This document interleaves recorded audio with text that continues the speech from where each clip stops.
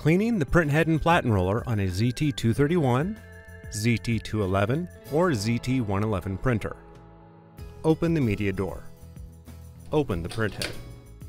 Use a Zebra Preventative Maintenance Cleaning Swab or pen to wipe along the brown strip on the printhead, or you can use a lint-free cloth moistened with a solution of 9 parts isopropyl alcohol and 1 part deionized water. To clean the Platen roller, wipe with a swab or lint-free cloth moistened with a solution of 9 parts isopropyl alcohol and 1 part deionized water. Allow the solvent to evaporate. Close the printhead. Close the media door. Clean the printhead on a regular basis to extend its life and to prevent inconsistent print quality. Clean the printhead whenever you replace the ribbon on a thermal transfer printer or when you replace the labels on a direct thermal printer.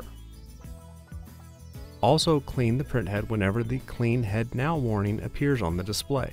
We recommend using a Zebra Preventative Maintenance Kit.